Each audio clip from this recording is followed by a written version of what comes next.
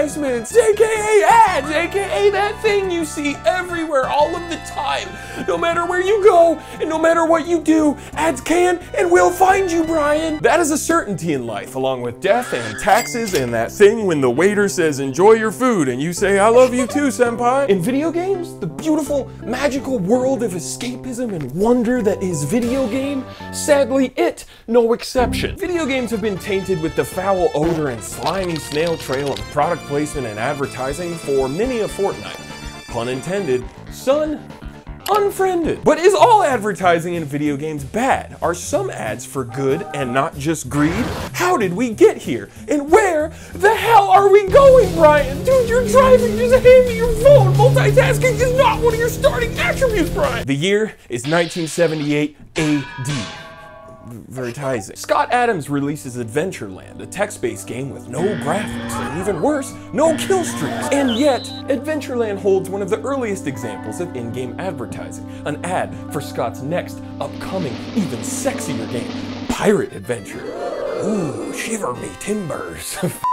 Look out, Sea of Thieves. Scott be like, yo, Microsoft Sea of Thieves nuts can fit in your mouth. I'm sorry. Okay, so it's the 80s and product placement is already in everything. But also, PP is starting to show up in the world of video games as well, primarily in the form of the advert game, which is exactly what it sounds like, a video game built solely around advertising a single product or company. One of the first advert games is in 1983 with Tapper prominently featuring Budweiser and sold to be played in bars, but nobody really gives a shit about the product placement because they're drunk, but also the game is just really fun. So fun that a year later the game was rebranded as Root Beer Tapper and sold in regular arcades for children too, so now all the kids are like, hey bud, why'd you put this A&W, man? I'm shit hammered. Now the big video game crash of 1983 would slow things down for a bit, but the late 80s and 90s saw a huge resurgence of advert games, talking about Donald Land over in Japan in 1988, because over there, Ronald McDonald is often known as Donald McDonald, which I am just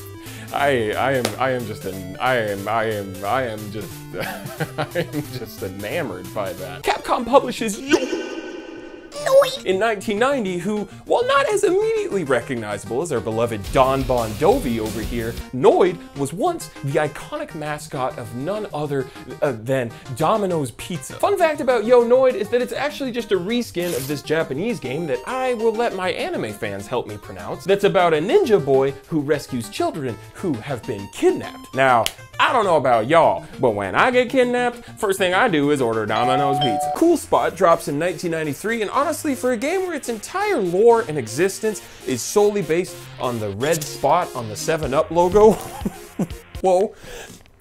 The game gets pretty good reviews and people actually kind of like it. There's a closet behind me in this apartment and I almost just fully fell into it. Chex Quest drops in 1996, bundled with certain boxes of Chex cereal, and is clearly just a non-violent reskin of Doom, which is kind of genius. But disclaimer, if you have a phobia of rice, corn, or wheat, this game may as well be Doom. What the fuck, Brian? I'm gluten-free. Why did you make me play the wheat level, Brian? You're a toad. You've always been a toad, and you're gonna die a toad, Brian. Pepsi Man drops in 1999, only in Japan, unfortunately. Shout out Donald, and I couldn't even begin to tell you what Pepsi Man is advertising, you know. I'm looking around this whole screen and I am just lost. There are so many of these advert games that I'm sure some of you remember that just kept going and going into the early 2000s. Kinda goes without saying, but obviously these companies are dropping advert games to try and boost sales of their product, right? The question is it actually working? The answer, much like my vision through these shitty glasses, is a little unclear, but it seems to be kind of a case-by-case type deal. Chex claims that Chex Quest boosted their sales by 295% at the time, which kind of makes sense because you're getting a free game bundled with a box of cereal, and that game is basically Doom. I mean, that's super smart. But then in the case of something like Pepsi Man, where you have to go out of your way and purchase a game with your hard-earned money that is a literal walking advertisement, yeah, you wonder why that didn't sell that well, Einstein. Maybe stick to handing police officers cans and fixing all of our problems. Wow, does that guy ever shut up or what? Hi, I'm Jakey, and Jakey, attorneys at law. Have you fallen victim to a crappy internet browser? Does that crappy ass browser fail to meet your needs while gaming? Do you ever think about me, Linda? Please pick up the phone. I just want to talk to the children. If you're like me, you love to have a bunch of stuff going on in the background while you're gaming. But oopsie doopsie, mama made a poopsie. That Google Chrome web browser you're using to watch that video in the background sure is hogging up a lot of your CPU and RAM's power levels. What the heck? And now you're getting frame drops and lag in that fast-paced anime game you're always playing and won't shut the hell up about? Now that just will not do. Your Honor objects, sustained, overruled. Go to jail, get a job. Off. Enter Opera GX, a browser with the ability to limit the amount of CPU and RAM usage that you're willing to let your browser hog up while gaming so it doesn't slow you down. A browser with the ability to limit network bandwidth usage as well to help eliminate performance issues in online games. All useful tools placed within the GX control panel near the top left of the browser. With Opera GX, you are entitled to all sorts of wonderful customization, including, but not limited to, deliciously tasteful themes and fully customizable color combinations, along with the option for light, dark, and auto modes. But let's be real, just put it in dark mode. Everyone knows dark mode is the best. All options located within the easy setup button in the top right corner. Speaking of corners, the GX corner in the top left is your one-stop shop for all things video games. Oh, you want to keep track of upcoming game releases? Oh, you want to stay up to date on current gaming news? Oh, you want to see all the best current gaming deals? Oh, you want an updated and curated list of available free games to download for free, aka what us lawyers call a good deal, buy, sell. If you download Opera GX using my special link down below, your GX corner will also have the exclusive feature of showing my recent 12 uploads, so you'll always be up to date when I upload a new video like every 10 months or so. If you think Jakey, and Jakey, attorneys at law, can help remedy your web browser problems today, use my link below to download Opera GX. Thanks to Opera GX for sponsoring this video, and I guess now we'll get back to whatever the hell Dr. Dumbass is talking about this time. The history of video games, history of Bakugans. I ought to sue his ass, throw him in the slam house. But what if your PP isn't just in a blatant advergame? What if you sneak your PP into like an actual legit fully priced real video game? Well, that started happening, like a lot in the 90s and 2000s. Sports games are a huge one, with games like Madden, FIFA, 1080, and Tony Hawk all having relevant product placement to each kind of sport. Same with racing games like Need for Speed or Gran Turismo showcasing real car brands and real car parts. Same with Croc 2 advertising fucking little guys. I should have just said Crocs. It would have been way better if I just said Crocs. Damn it, Brian. Stick to the script! So far, all of my non-advergame examples have been pretty tame, and there's actually a solid argument that product placement could actually add to the immersion of that type of game. But then it starts to get a little trickier. Crazy Taxi drops in 1999 and is one of the first blatant examples of product placement in a non-advergame, non-sports, non-racing game, but the immersion argument is still potentially there. Yeah, brands like Pizza Hut and KFC pop up in this game a lot, but also, if you were a taxi driver, you would probably see brands like KFC and Pizza Hut. Like, as a passenger, it's kind of hilarious to imagine getting into a cab just to go to a Pizza Hut by yourself, like just get the pizza delivered, but you get the point. Crazy Taxi marks a point in time, I think, where the immersion argument behind product placement in video games really only does get trickier and trickier. I'm just gonna run through some examples real quick, and you let me know what you think down in the comments, gamers. Make sure to ring that bell and be notified once a year. In Sonic Adventure 2, Sonic's shoes are officially soap branded shoes. You know, like the shoes that you put on, you can like slide down rails and get all soapy and shit. Hey, go off, that's kind of hard. F***ing Shadow got the foams on. In Enter the Matrix, apparently the only beverage that exists in this universe is Powerade. Maybe because it comes in green and can just kind of fit the whole Matrixy vibe. Hey guys. Splinter Cell Chaos Theory, a game all about remaining undetected and slinking around in the shadows. Ooh, you know what would really help you to remain undetected is if you just f***ing reeked of Axe body spray and Airwaves gum and your Nokia phone was like... That last game is notable because it was one of the first to utilize dynamic advertising, meaning that it uses the internet to change what ads you see in-game depending on your time of day and region. Ubisoft was one of the first to do this type of chicanery, but definitely not the last. Thanks, Ubisoft, I love you. Please don't hurt my family, please. It was Brian. Brian did it. And surprise, surprise, guess what other companies started doing this in the 2000s as well? EA? No. not our EA. Couldn't be precious EA. Madden, Need for Speed, even the skate games got in on it with different dynamic ads appearing on like billboards and buses and shit. But my favorite example by far is in Burnout Paradise, where in 2008 they ran political ads for Obama. Hey kids, when you're not too busy T-boning your fellow Americans at 200 miles per hour, vote for me, dude. I'll put f***ing beer in the vending machines. Now going back to that whole but does it add to the immersion debate, that conversation really only does get trickier and trickier as gaming grows bigger and bigger. Obviously, when it's an adver game that has like the f***ing king himself on the front of the box, that's one thing. Like, you know what you're getting into if you buy that. But when the king shows up in your $60 game that you just purchased with your hard-earned paycheck, that hits a little bit different. I'm not saying it's always necessarily bad, like it could be funny or whatever, but it is different. Like when I skip school to drop $60 on Uncharted 3 and I boot up the multiplayer just to be assaulted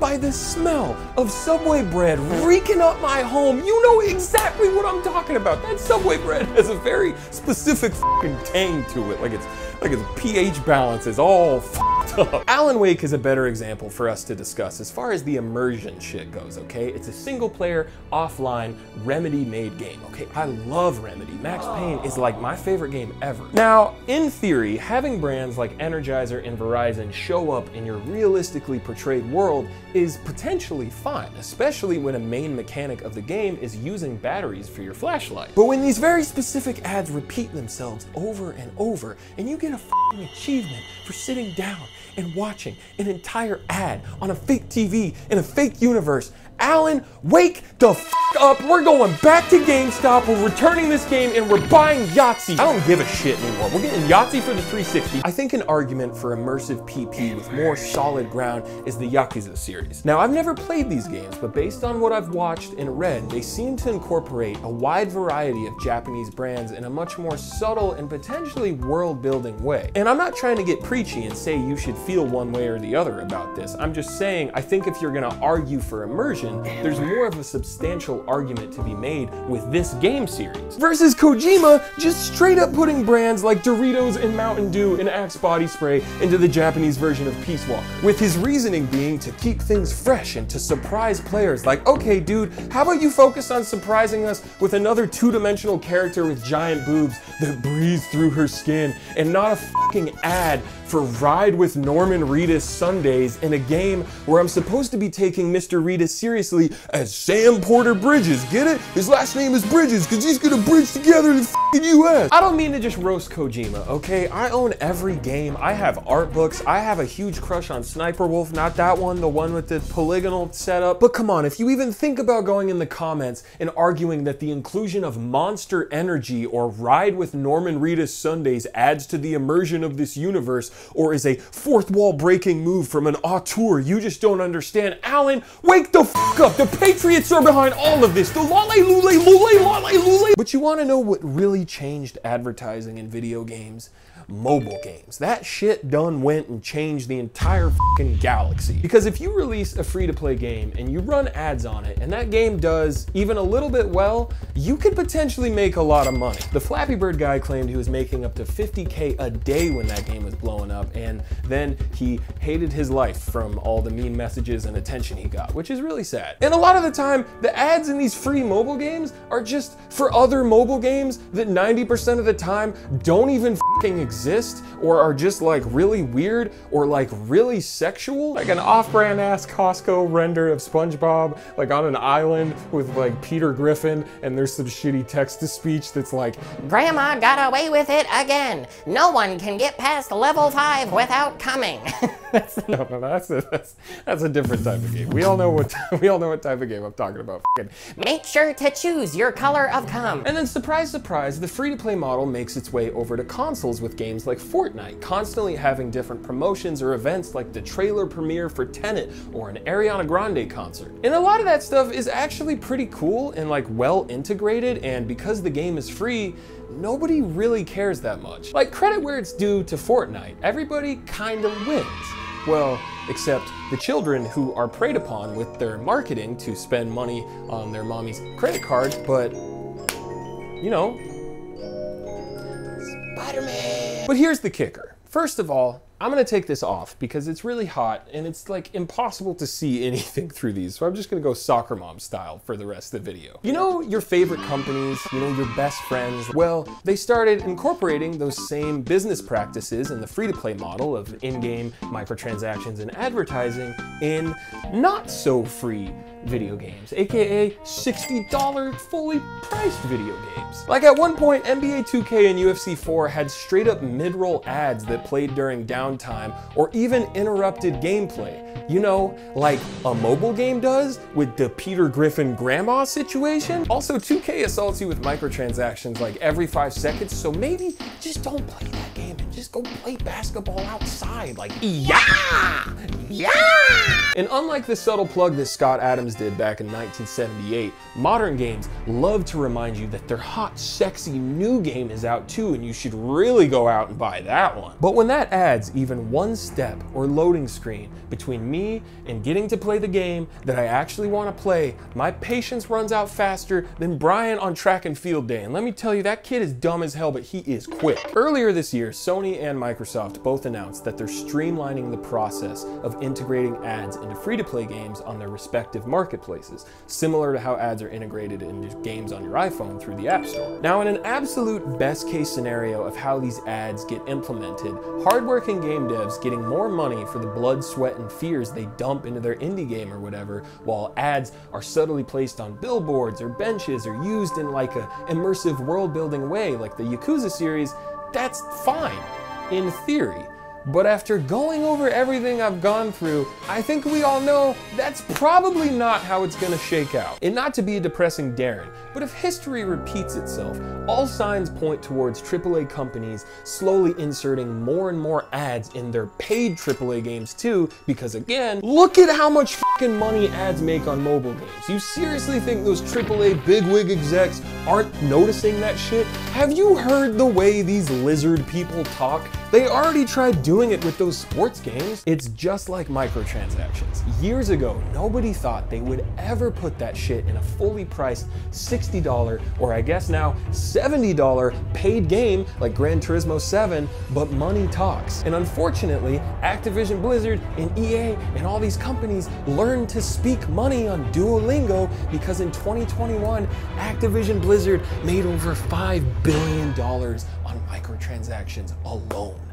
Billions with a B and an I and a T for Ted. And just like with microtransactions, gamers are gonna push back and complain, but at the end of the day, a lot of you, mostly children probably, which is really unfortunate that children are frequently the ones preyed upon with this shit. A lot of us stupid gamers are still gonna buy the fucking thing because the day I can't live out my Steph Curry power fantasy is the day I alley-oop off this mortal coil, so help me God. So yeah, that's where we're at now. Not to end this video on a depressing note, but I guess my only real message that you should maybe take away from this is don't pre-order games. Just don't. I've done it, you've done it, we've all wanted to play that game the second it comes out, but honestly, just wait even an hour to see if A, the game even runs properly like it was advertised to, or B, doesn't have a bunch of shitty business practices implemented that completely ruin the experience. People should be paid for their incredibly hard work, 100%. But also, as a consumer, when you buy something, you should know what you're paying for, right? Like when you watch a video for free on YouTube, it would probably make sense for that person to run an ad on that video to make them some money so they could buy cool stuff like a jet ski, right? Like you would want them to buy a jet ski even though they live in the city and they definitely couldn't afford or fit a jet ski and maintain that jet ski, right? You would want that. Right? Okay.